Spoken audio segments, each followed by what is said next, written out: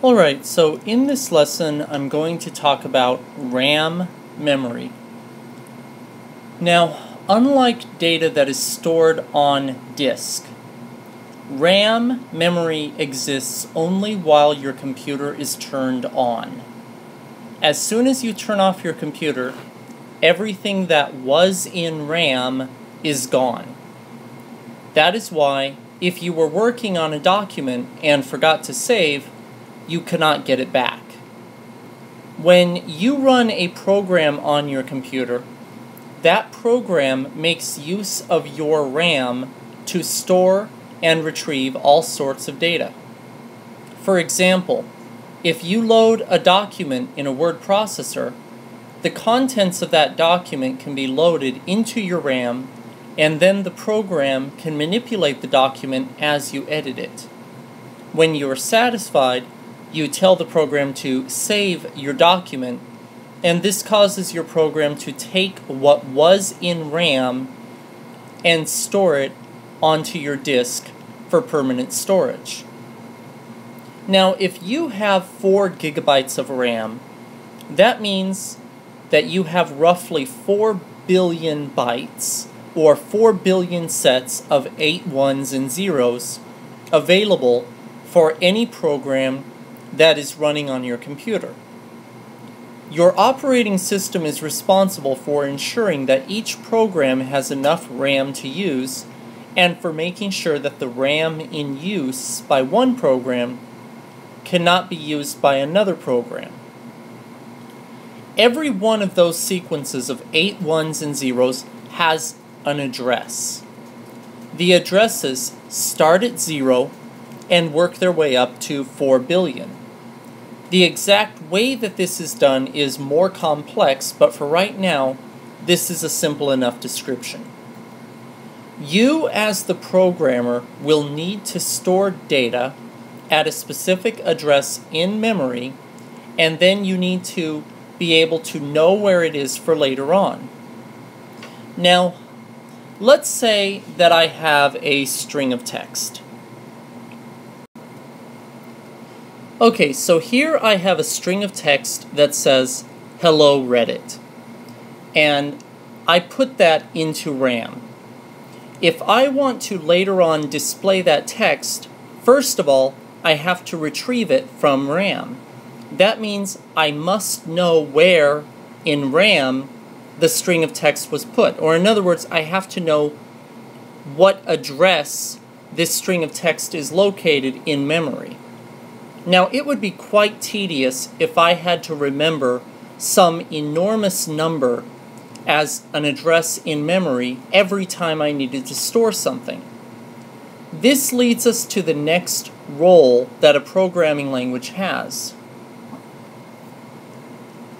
All programming languages have functionality that keeps track of these addresses for us and allows us to use plain English names in place of addresses, as well as for the contents of what we store.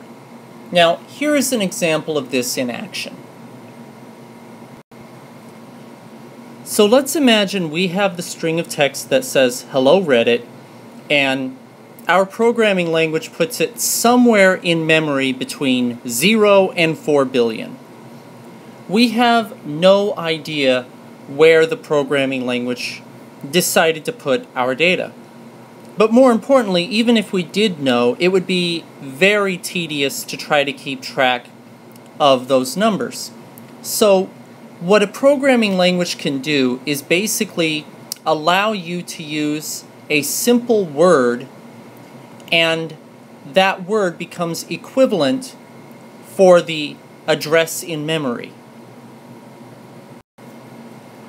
So, in a programming language, what I would probably write would be something like this. I would come up with a simple, easy-to-remember name, like Reddit text. And I would say, Reddit text equals "Hello Reddit," in quotes.